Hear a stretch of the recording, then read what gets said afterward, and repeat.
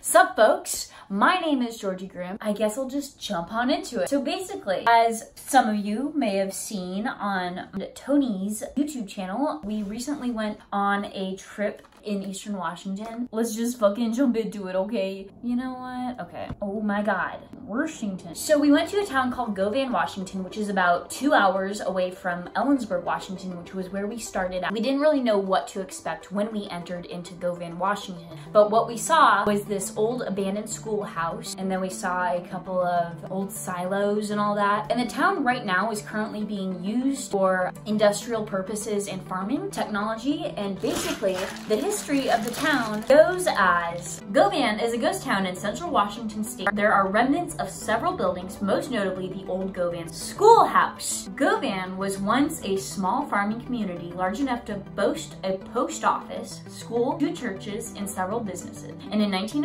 listed a population of 114 people. However, a fire in 1927 devastated the business district and many stores chose to not rebuild. By 1933, the bypass of the town by Highway 2 hasted its demise, and the school closed in 1942. Post office and final business closed in 1967. So because of the creation of Highway 2 in 1933, the town of Govan, Washington officially closed. Highway 2 spans all the way from Washington State all the way over to Maine. Highway 2 spans over 2,571 miles across the entirety of America. This highway goes through 11 states and is officially one of the largest highways in the entirety of the United States of America. In Govan, the last business to close was the post office, signifying the ultimate closing of Govan. This town also had many problems. Govan is the home to many unsolved murders, including the murder of Judge J.A. Lewis and his wife Penelope Lewis. In the year 1902, Judge J.A. Lewis and his wife Penelope Lewis were murdered by an axe murderer for a large sum of money that they had supposedly hidden within their household. According to history, this murder still has yet to be solved. And then later on in the same year, a man named C.S. Thanes was killed by a masked gunman in the Govan saloon, and this was also an unsolved murder. Even Govan Cemetery wasn't safe from destruction. All 8 graves were moved to Wilbur for an unknown reason, which I haven't done much research as to why, but there's a lot of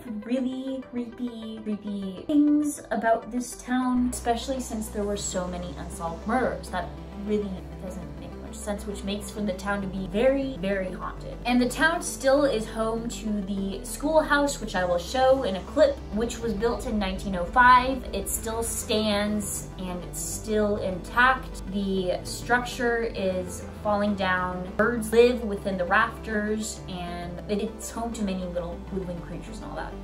Woodland creatures, you know what I mean? So basically, in conclusion, Govan, Washington still remains as a place on the map to this day, but the tragic history of its town, including the murders, remain unsolved. Govan was a farming community in the 1890s, all the way up to 1933, before it was closed because of the creation of Highway 2. Okay, so I've done a lot of research here, and because of the fact that this town basically was in an unincorporated community, there's not a whole lot of history that remains about the schoolhouse or about the town itself. The only thing that remains is information on the unsolved murders in Govan, Washington. To this day, people still don't know what happened in Govan or why there were so many unsolved murderers, but there's much speculation and there's much confusion because of the fact that there were so many murders but nobody solved them. And even I myself find it to be quite bizarre for how many unsolved murders there were in that town. And I talked to Tony and he doesn't really know what happened there. If there's more information on this town, or if anybody has anything that they know about Govan, if anybody really even knows about Govan, which I'm sure, I don't know if anybody really does. No one's talked about Eastern Washington. There's so much mystery and speculation about Eastern Washington and about this weird world that exists outside of Western Washington. A world that people normally see when they see the movies or the TV shows or anything like that. We only ever show Western Washington, but now we're showing Eastern Washington. Washington, what actually exists out there, what there is, and what there is to be found. And there's a lot of towns that are like this, where there's not a whole lot of history, or there's not really much information that remains because they were such small towns that nobody really thought to write down the history of these towns, or a lot of the history has been lost, records have been lost, and so naturally there's not going to be a whole lot of information out there anyways. And that's the unfortunate fact about going to abandoned towns, because there's not a whole lot of information that remains, because a lot of the reason was basically the highways, railways were destroyed, which meant that a lot less people would be going through those towns, and so therefore a lot of history would be lost. Because of the abandonment of towns is mainly the reason for why history was lost. So unfortunately, I don't have any information on the schoolhouse itself. I have very little information on the history of the town. This is mostly just me reporting